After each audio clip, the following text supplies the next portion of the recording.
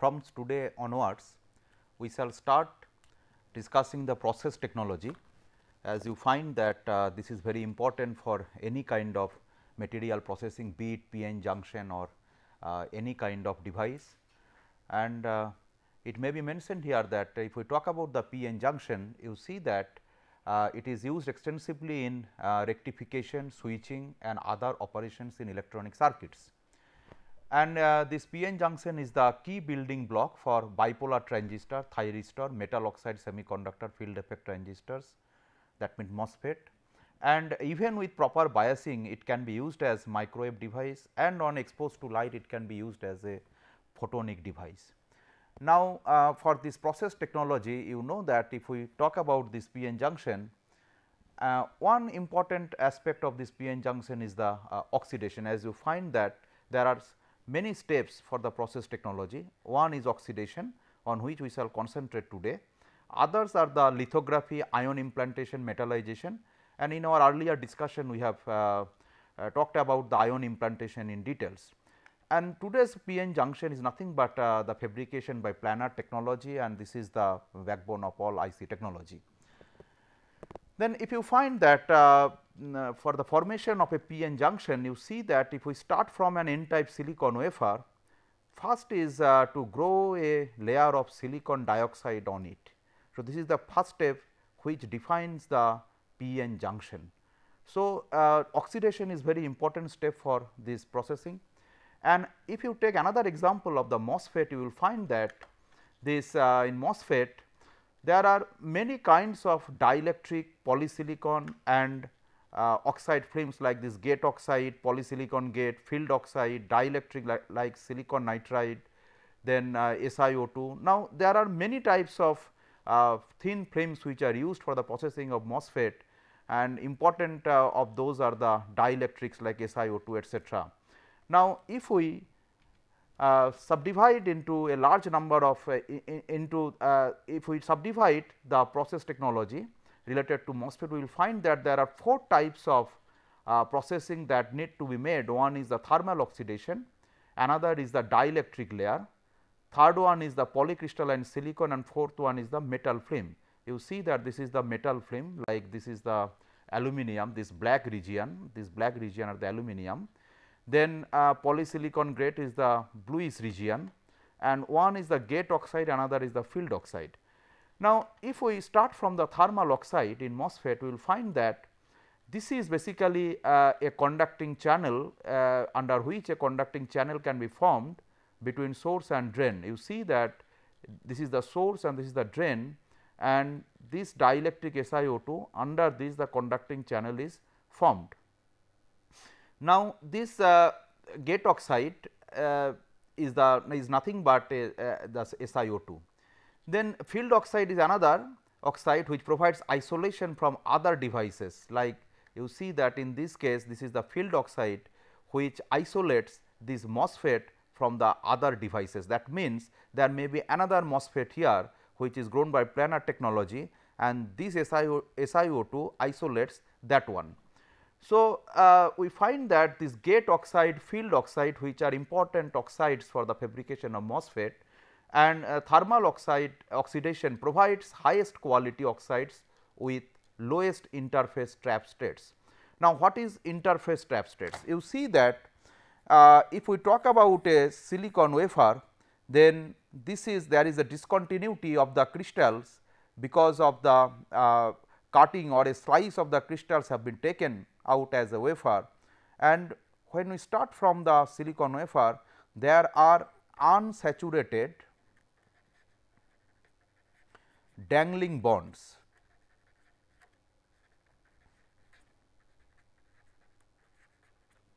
There are unsaturated dangling bonds which are there at the surface because of the discontinuity of the crystalline state. Now, this discontinuity of the crystalline state is originated from the cutting of the crystal from the whole wafer, from the whole crystalline whole bulk crystal. Say this is a bulk crystal and we take a piece of it, we slice of it. So, there is a discontinuity, and it is very easy from the quantum mechanical treatment to establish that this discontinuity in the crystalline states gives rise to the interface states, that means between the conduction band and valence band we will find a large number of states which are known as the interface states, and the origin of this interface state is the unsaturated covalent bonds due to the cutting of a slice of the wafer from the original bulk crystal. Now, this thermal oxidation, as we see that it provides the highest quality oxides with lowest interface trap states. Now, so we can assume that this oxidation is very important step so far as the silicon planar technology is concerned. Now, this another important aspect of this technology is, you see that this is a dielectric layer which we can use for different types of application, like the insulation between conducting layers, for diffusion and ion implantation mask, for capping doped films to prevent the loss of dopants, and for passivation to protect devices from impurities, moisture and scratches. So, these are the application of the dielectric layer, and you can find that this is the dielectric layer, this is silicon nitride which is used, and other types of dielectrics are also used, like TiO2, that is a transparent conducting oxide, and then ZNO, which is another transparent conducting oxide, and this type of conducting oxides is used particularly for the fabrication of the optoelectronic device like TiO2 and SiO2. TiO2 is a transparent oxide, conducting oxide, ZNO is another transparent oxide, and those are used for the fabrication of the optoelectronic device, solar cells, etc., the anti-reflection coating. So, that means you see that this dielectric layer is another important layer which can be fabricated using this process technology.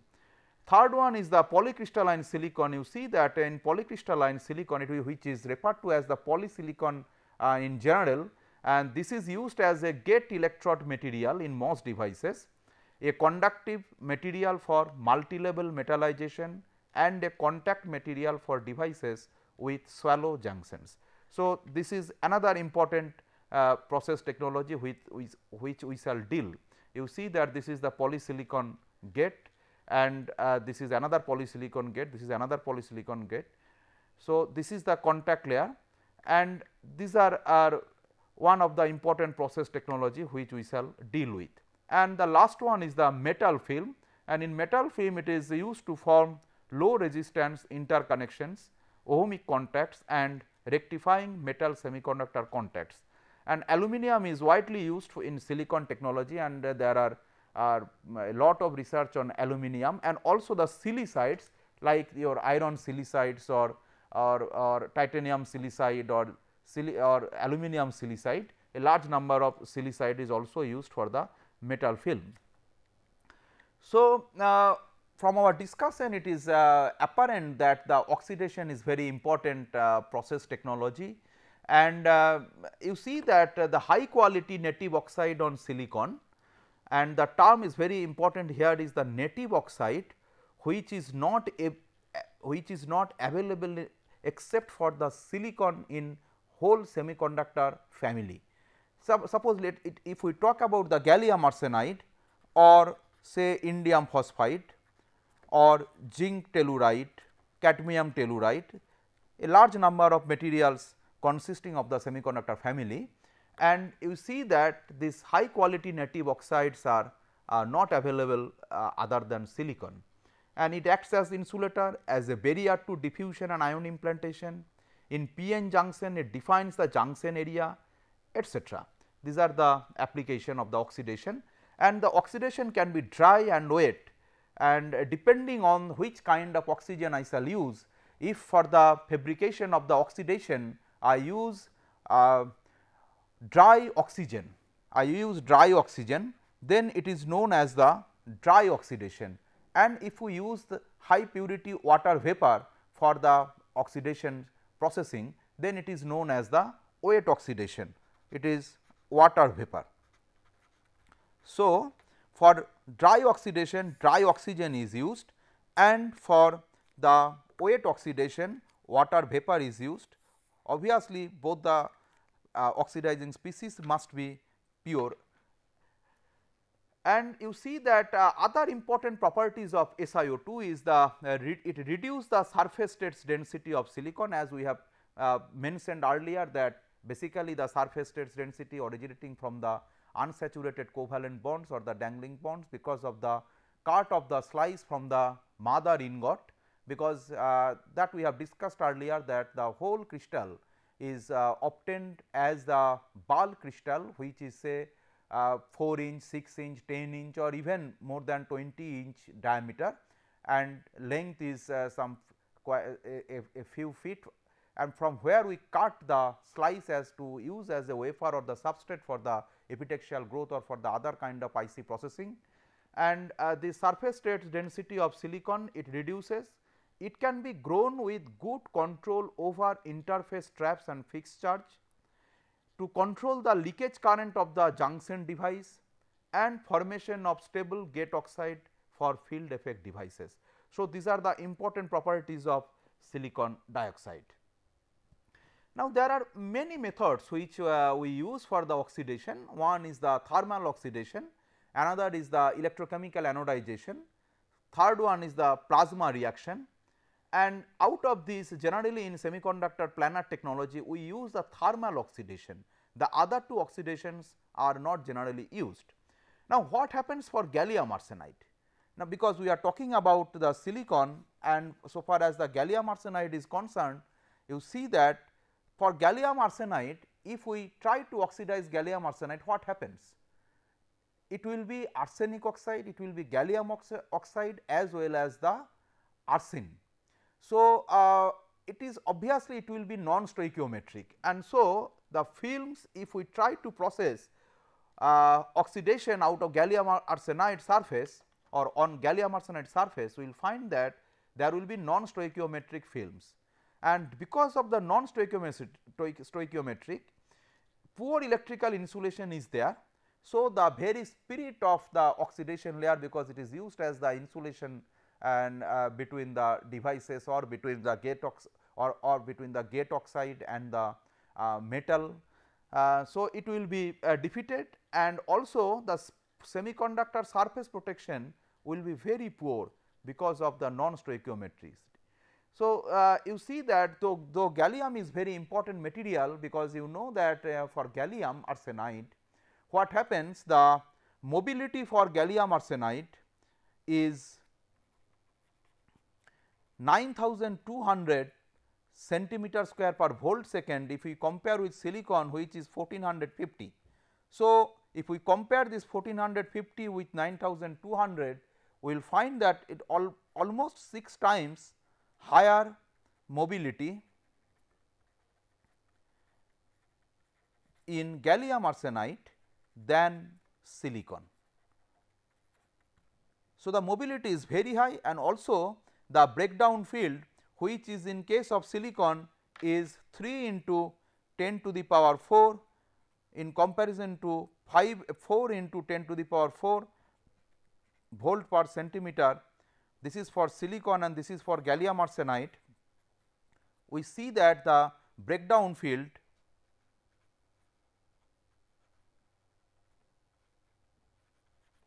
is higher in case of gallium arsenide. So, these are the advantages of gallium arsenide over silicon, and the mobility is 6 times higher, the breakdown field is higher. So, gallium arsenide device or MOS devices can be used for very faster response for power electronics etc., but unfortunately because of the lack of proper oxidation on gallium arsenide like silicon, because no native oxide is obtained in case of gallium arsenide, and so it is not used, that means the oxidation of gallium arsenide is not used like the oxidation of silicon oxide. Now, the obvious reason is obviously the non stoichiometry, and another important thing is that people have tried to form gallium arsenide MOS devices, metal oxide semiconductor devices with the help of titanium oxide, then zirconium oxide, then PZT, also people used SiO2, then gallium oxide, gadolinium oxide GD3 Gd2O3. So, these type of various oxides or the insulators were used for the fabrication of gallium arsenide MOS, and the basic structure can be like this. Say we start with a gallium arsenide substrate, suppose it is a p type substrate, on which we form a oxide layer, say TiO2, and then there is a metal gate, say aluminum over it or gold germanium over it. So, if we take the contact between the two, it acts as a parallel plate MOS capacitor, and with the TiO2 as the dielectric between the two plates. One plate is this one, another plate is this gallium arsenide. And the problem here is that which we encounter is that this interface between the TiO2 and gallium arsenide needs to be passivated. Interface needs to be passivated. That means, the interface states or the unwanted energy levels in the band gap that must be passivated using some chemicals, and in this case generally people used hydrogen plasma or sulfur passivation or SiO2 passivation. So, this type of passivation layer is required for the gallium arsenide MOS devices, and so that is the advantage of silicon MOS over gallium arsenide, that in silicon devices the silicon oxide is the native oxide. For gallium arsenide such kind of native oxide is not available. So, for gallium arsenide, even if it has many kinds of advantages over silicon, because of the non stoichiometric films it is not used. Now, for the oxidation process we need a reactor, and in this view graph you see that this is a oxidation reactor, and which consists of, these are the parts of the reactor. It consists of a resistance heated furnace. This is the resistance heated furnace, and this furnace can be resistance heated, it can be inductance heated, it can be lamp heating like quartz lamp, etc. So, this is the in this figure it is the resistance heated furnace. Then a cylindrical fused quartz tube containing the silicon wafers held vertically in a slotted quartz board. So, a cylindrical fused quartz, this is the cylindrical fused quartz, and this is the slotted quartz board on which the silicon wafers are placed. You see there are a large number of silicon wafers are placed on the quartz board inside the quartz tube, and this source of dry oxygen or pure water vapor is required in this case, and this is the pure oxygen or pure water vapor which is carried by some carrier gas like the argon or nitrogen inside the reactor chamber.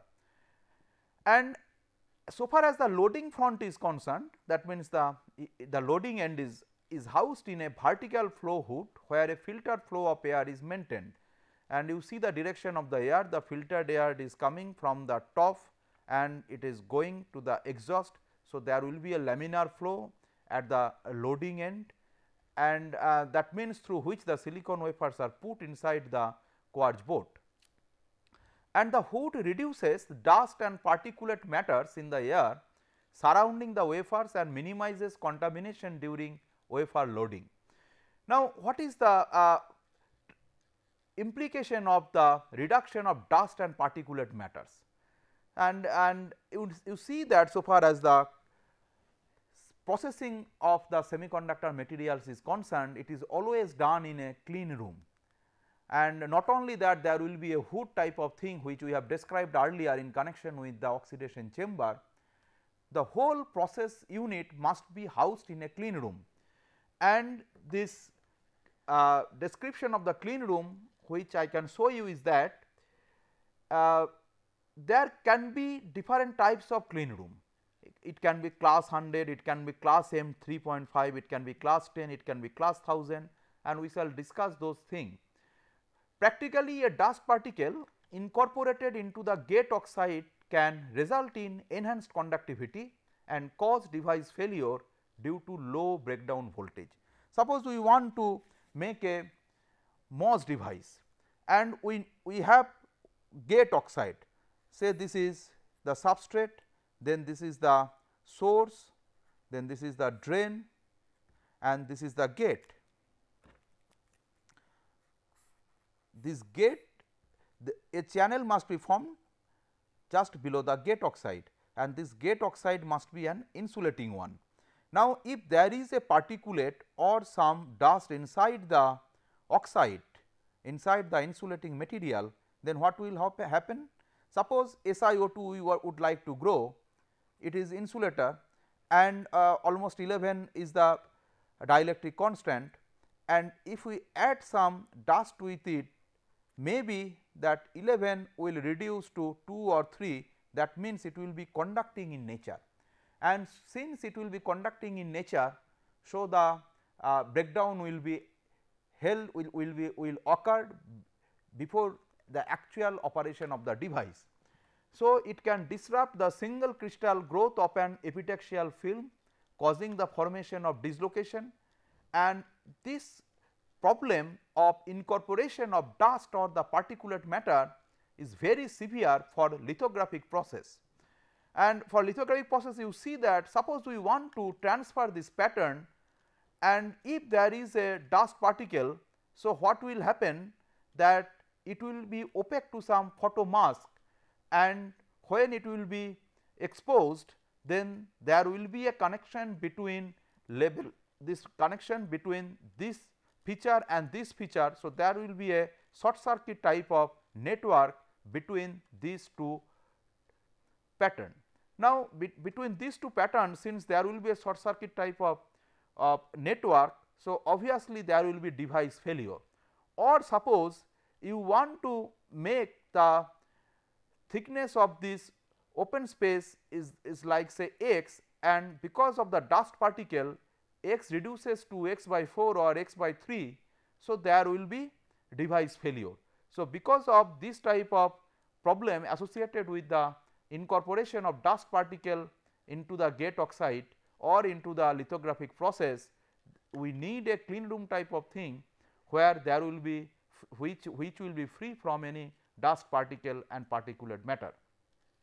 Another important aspect of the this incorporation is that suppose we are growing to some epitaxial film and there is a dust particle on the substrate. So, what will happen? There will be dislocation, and so that epitaxial layer will not be used for the growth of the device or the fabrication of the device.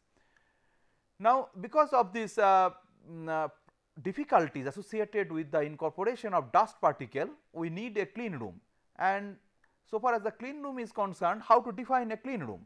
There are two systems using which the clean room can be defined. One is the metric system, another is the English system. In English system, generally class is used, class 10, class 10,000, class 1000, this type of method of nomenclature is given, and for metric system class M 3.5, class M 6.5, class M 9, those are used.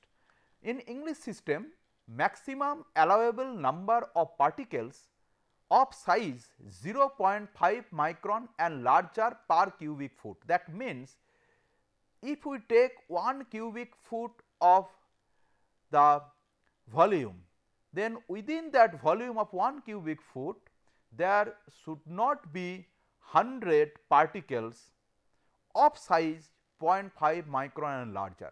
When we talk about 0.5 micron or larger, that means it is the diameter of the particle. It is the size of the particle means the diameter of the particle. So, it must be very precise that suppose in this room, first you calculate the number, first you calculate the volume of this room, and then how many dust particles of that size means 0.5 micron and larger can be accommodated at the maximum. Within that limit it is okay, otherwise we have to reduce the dust particles to make it a clean room, and obviously these are not clean room. And in class 100 clean room, the dust count must be 100 particles per cubic feet, with that size means 0.5 micron and larger. Now, in metric system it is taken as the logarithm base 10 of the maximum allowable number of particles of the same size. The size is constant 0.5 micron and larger in both the cases. In class 100, that means in English system it is cubic foot is taken as the volume. In metric system cubic meter is taken as the volume, and suppose we have a class M 3.5. So, what is the value of class M 3.5? Say class M 3.5 means 10 to the power 3.5, and approximately it becomes 3500 particles per cubic meter. Approximately the value is say 3200 or such. Let us take as 3500, 10 to the power 3.5 these particles per meter cube. Now, class 100 it is basically 100 particles per cubic feet. Now, we know that 1 feet is equals to 0.3048 meter. Now, if you take 1 feet cube, then it becomes 0.0283 meter cube, and then if you take the reciprocal of 1 feet cube, then it will be 1 by 1 feet cube is equals to 1 by 0.0283, and it will give you 3.53 per meter cube. So, now if you compare with this class 10 class 100 and class M 3.5, what you find that in class M 3.5 you have 3500 particles per meter cube, class 100 particles per feet cube.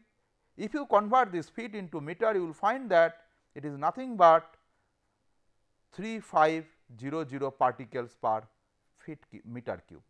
So, that means in English system class 100 is equivalent to class M 3.5 in metric system. So, in this manner one can convert the relative number of dust particles per feet cube or meter cube in a clean room. For semiconductor processing technology, generally class 100, class 1000 clean room is absolutely required.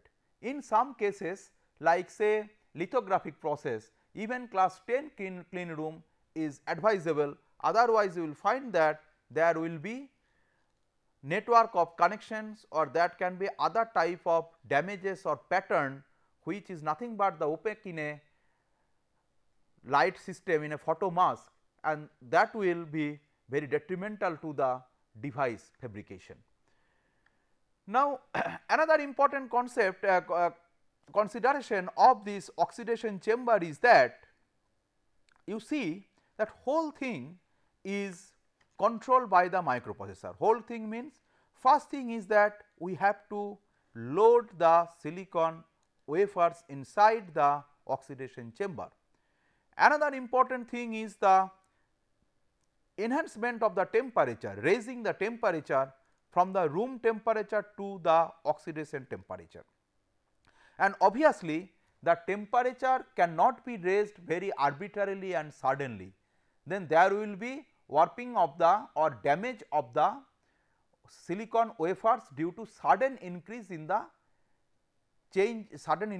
temperature. So, there will be a heat shock to the wafers. So, obviously, this temperature must be increased very linearly, which is nothing but the ramping. So, ramp heating must be associated with this. So, one thing is the loading of the silicon wafers, another thing is the increase of the temperature from the room temperature to the oxidation temperature linearly, that means by the method of ramping, and then it must be stable for quite some time.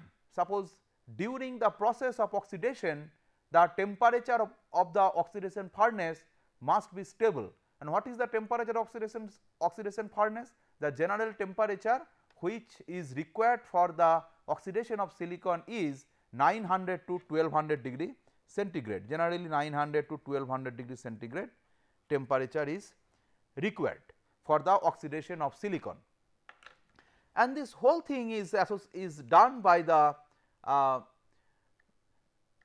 microprocessor.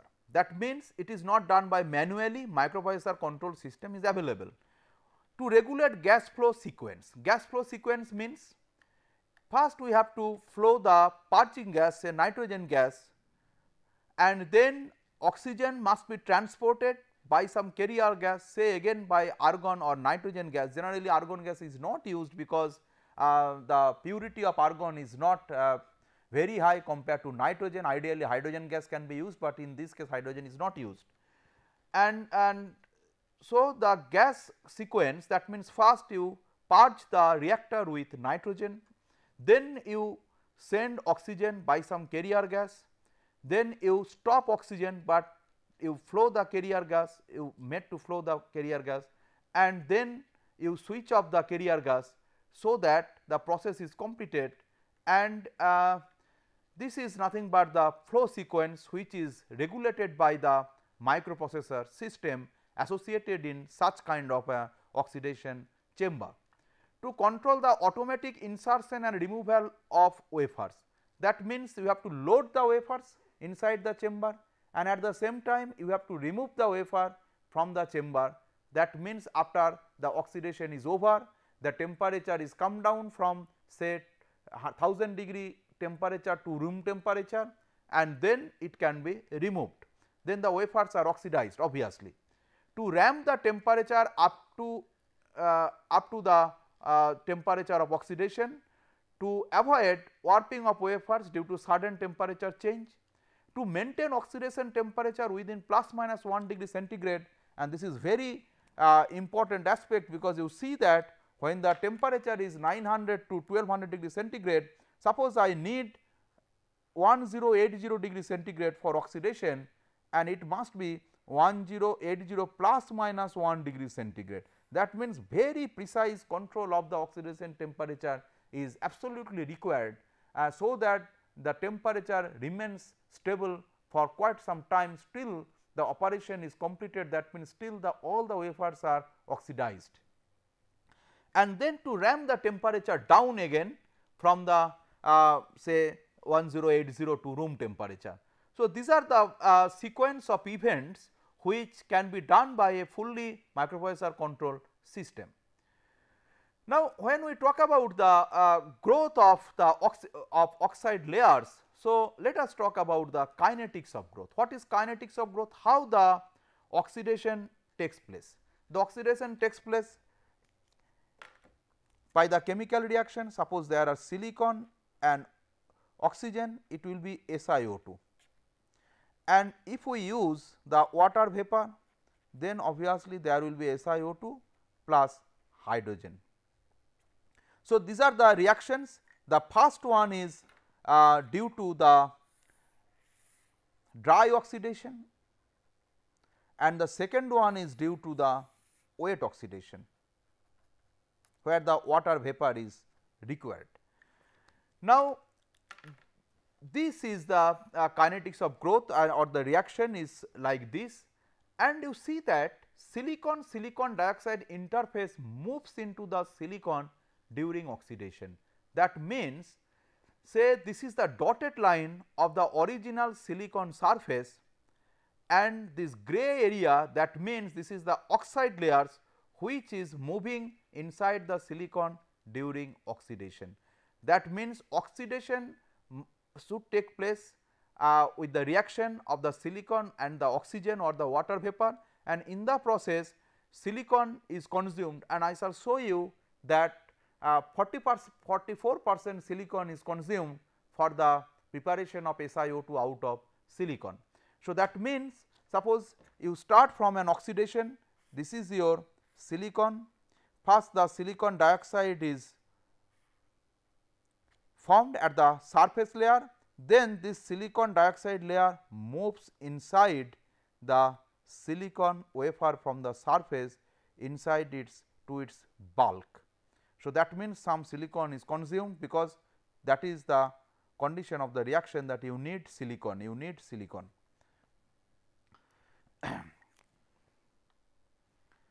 Now, let us talk about the quantification of the silicon dioxide formed. Let us solve a very small numerical to forward this point. If a silicon dioxide layer of thickness x is grown by thermal oxidation, what is the thickness of silicon being consumed? If a silicon dioxide layer of thickness x is grown by thermal oxidation, suppose I want a silicon oxide layer of 100 nanometer. So, if I want 100 nanometer, then what is the thickness of silicon being consumed? Because I have a wafer of say 300 micron or 400 micron or 200 micron thick, and I want 100 nanometer of the silicon dioxide layer on the surface of the silicon wafer, then how much silicon wafer is consumed? And the values are given that the molecular weight of silicon is 28.9 gram per mole and the density of silicon is 2.33 gram per centimeter cube.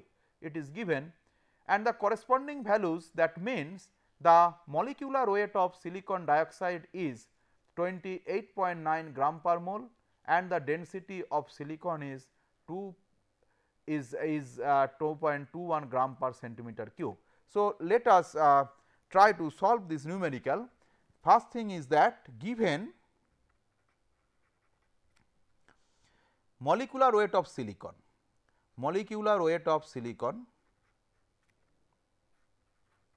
it is 28.9 gram per mole, and molecular weight of silicon dioxide, it is also given, it is 60.08 gram per mole. And another parameter is given, that is the density of silicon is given, it is 2.33 gram per centimeter cube, and that of density of SiO2, it is 2.21 gram per centimeter cube. So, these four values are given, and we shall try to calculate how much silicon is consumed for the growth of x thickness of SiO2 or say 100 nanometer of SiO2. Now, what is the process? The process is very simple. Let us try to calculate the volume. The volume of 1 mole of silicon. First, we shall calculate the volume of 1 mole of silicon, and then we shall calculate the volume of 1 mole of silicon dioxide. Now, how this is calculated?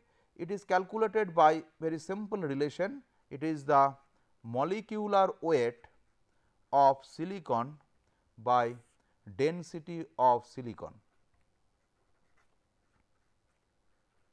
What is the molecular weight of silicon? It is 28.9 gram per mole, it is given, and density of silicon, it is 2.33 gram per centimeter cube, it is also given, and if we simplify it, it will be 12.06 centimeter cube per mole. So, this is the volume of 1 mole of silicon. Now, let us calculate the volume of 1 mole of silicon dioxide. Then volume of 1 mole of silicon dioxide SiO2. We shall use the same formula, only in place of silicon we shall use the values for SiO2, that means molecular weight of SiO2 by density of SiO2. What is the molecular of SiO2? It is given as 60.08 gram per mole, and the density of SiO2 is 2.21 gram per centimeter cube. So, with simplification it becomes 27.18 centimeter cube by mole. Okay. So, then the next question is how we shall proceed. One mole of silicon is converted to 1 mole of SiO2. So, that means thickness of Si into area by thickness of SiO2 into area, this is equals to volume of 1 mole of silicon by volume of 1 mole of SiO2. Then suppose the thickness of silicon is x, suppose the thickness of silicon is x and the thickness of SiO2, suppose the thickness of SiO2 is x, because that is given, and the thickness of silicon we would like to calculate. So, this is thickness of silicon.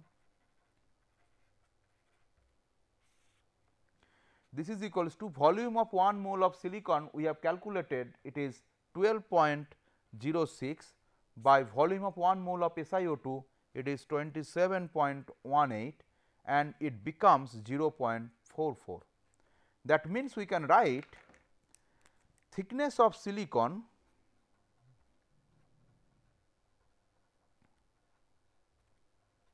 is equals to 0.44 x, that means thickness of SiO2.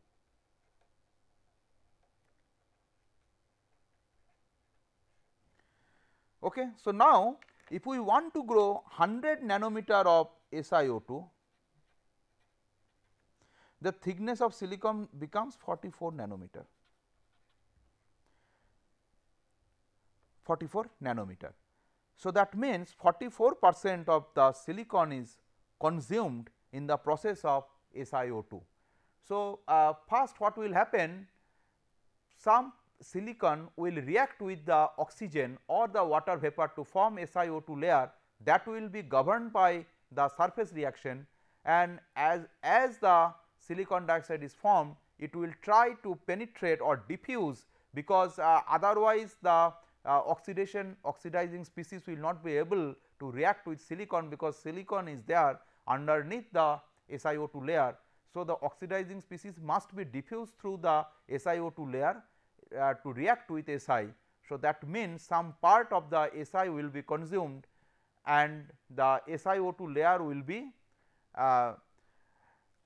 be moving towards the bulk of the Si. That means, this is moving bulk, see this is the dotted line and it is the boundary of the silicon substrate before oxidation starts, and after the oxidation is over, you see that the SiO2 layer, which is this gray layer, it is going down the dotted line towards the bulk, that means it is the moving. So, that is why I have written that silicon dioxide interface moves into the silicon during oxidation. So, that means we have seen that 44% of the silicon is consumed in the process.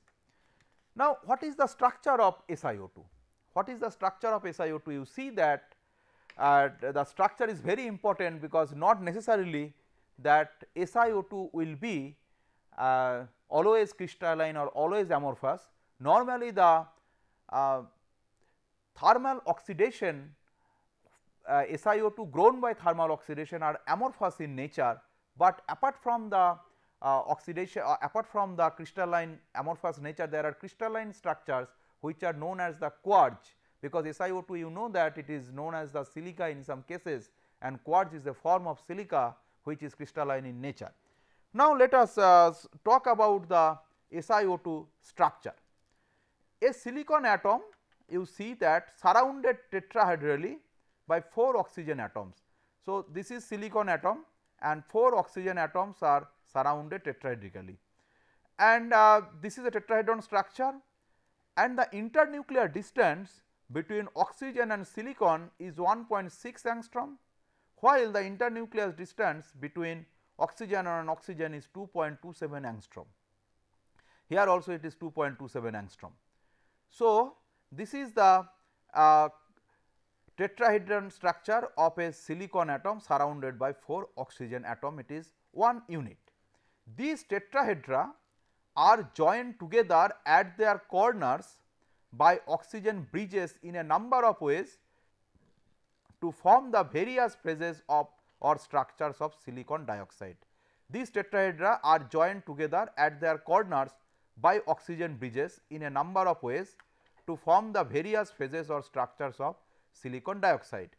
Now, depending on the structure, that means the oxygen bridges, and it can be amorphous, it can be crystalline in nature, and two types of structures I shall show you.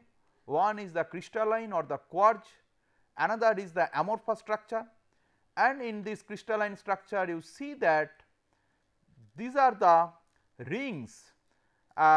This is the one thing is that it is a long molecular structure, periodic structure, and made up of rings with 6 silicon atoms. You see 1, 2, 3, 4, 5, 6.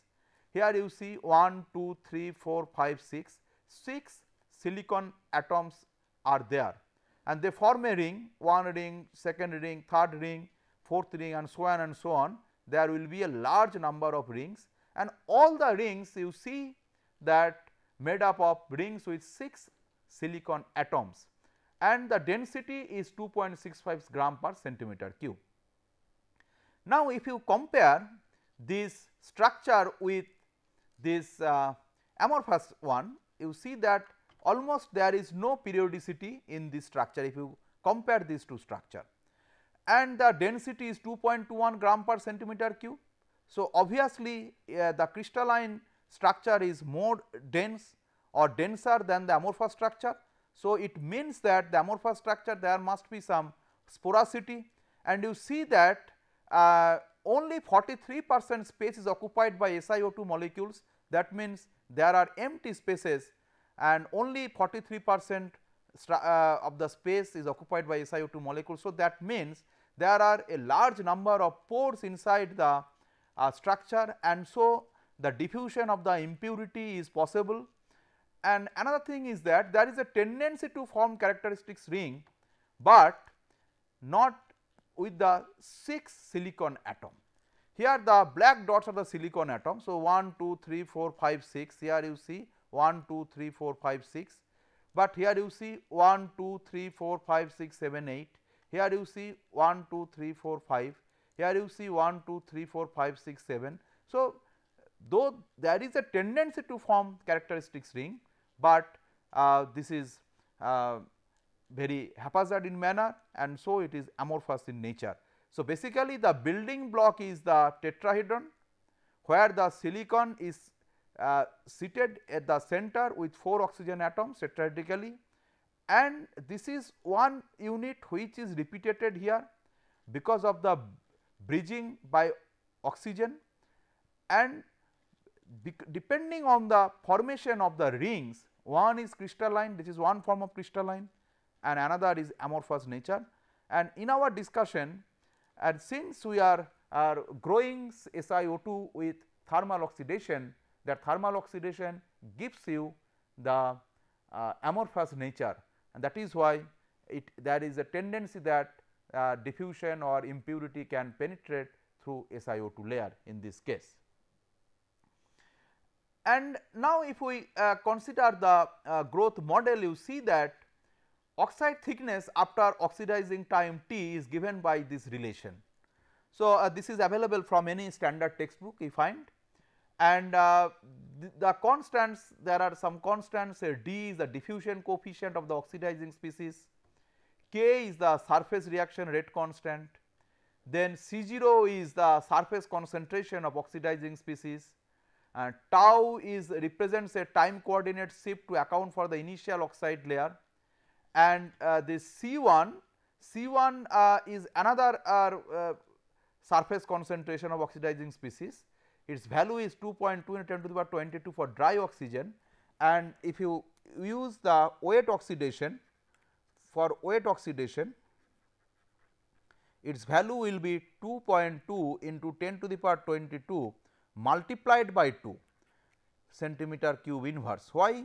For dry oxidation